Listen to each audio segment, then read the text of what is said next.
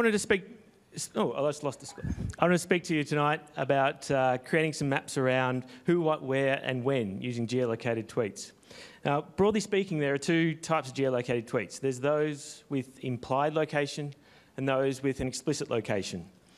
Now, as Brady mentioned, I work on a site called trendsmap.com, and for that, we primarily use this slide's not moving on now. There we go. We use the location field that people put into their profile when they sign up to Twitter. The 30-character field, we geocode that, and that allows us to work out where someone is most of the time. We use this primarily because it's a larger source of location available from tweets. So about 40% of the time we can locate someone down a city level or greater. That means we can generate trends. You can see there on a map from global level all the way down to the city level. This sort of data is great for generating dynamic visualizations or dynamic visualizations of content that fast moves, and this video is not playing, bother. What you would be seeing is a visualization of the hash flags about people talking about the World Cup last year. But to delve any further, we really need to have greater accuracy and resolution in the tweets. And it was about 18 months ago that Twitter first started allowing people to attach precise coordinates to their tweets. And despite privacy concerns, a lot of people have started to do this.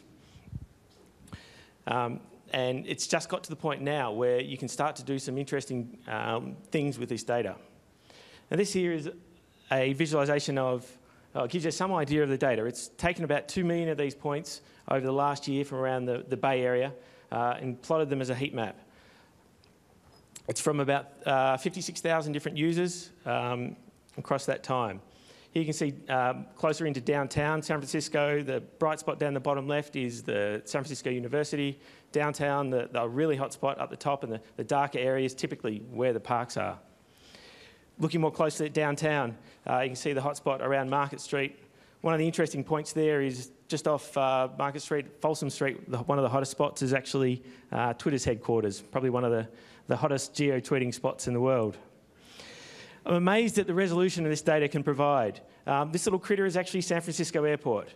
The legs are the gates, the abdomen entrance hall, and as soon as Terminal 2 starts to see a bit of traffic, you'll see some pincers form there. Every city has a unique fingerprint, and some of them are actually very beautiful. London is what you're seeing on the left there, the spider's web looking one. The one on the right is actually New York, and Manhattan, you can see Central Park, the darker spot in the middle there. Now this data can also be obviously sliced by time, and this, if you were seeing it properly, would be showing you the tweets over time so that you can actually get a picture of how people use different parts of the city at different times of the day. But the real power of these tweets is what you get beyond the where and the when. It's the what and the who that the context of the tweets give you. And this here is a topical map created using the simple filtering and categorisation of the tweets to create a picture of the transportation around the Bay Area, ranging from the Caltrain, the BART, right the way down to the cable car that I'm sure many a tourist has tweeted from, or locals complaining about the noise. We can do other analysis, for example, making a good guess as to the gender of the person tweeting. In this case, I used the first name of the people tweeting, and then I've done a calculation to work out which gender dominates particular areas. You can see here that north of the Bay tends to be more dominated by the females, as well as in San Jose. Bit of a mix around San Francisco, and south of the Bay dominated primarily by the males. This can also be split up by individuals. So each colour here represents one of the 10 top different geo-tweeters from around the Bay Area, each person having a very different fingerprint geographically across the area. We can also split out one of those individuals. This here is actually Robert Scoble's fingerprint from across the Bay Area, categorised by 6-hour intervals. So you can see typically where he is at different parts of the day across the Bay Area. There's a lot more that you can do with this data. Sentiment analysis is one. You can use it to find out where the happy and the sad parts are of a city.